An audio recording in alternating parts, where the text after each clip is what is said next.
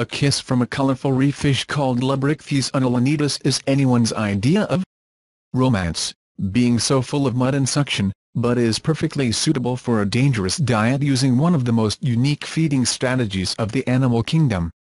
Scientists described for the first time how fish develops in the Indian Ocean and Pacific Western Center as one of the few creatures able to eat in corals, one of the most difficult menu items on the planet.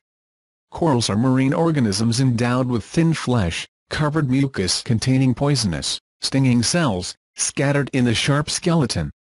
Of the more than 6,000 species of fish that inhabit the reefs, only about 128 eat coral. Scientists knew that the yellow and purple Labrichthys unilineatus was one of them, but the way it did was a mystery. The researchers used a scanning electron microscope to determine the structure of their fleshy, high-speed, sensual, fleshy lips to learn what they do while feeding.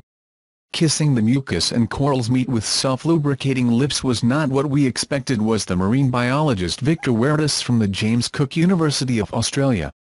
The thick lips of the fish, which reaches about 7 inches 18 centimeters long, were found to be made from a tightly packed series of thin folds of tissue, such as the underside of a mushroom top, covered with slime secretor mucus cells. As far as we know, this type of lip has never been registered before.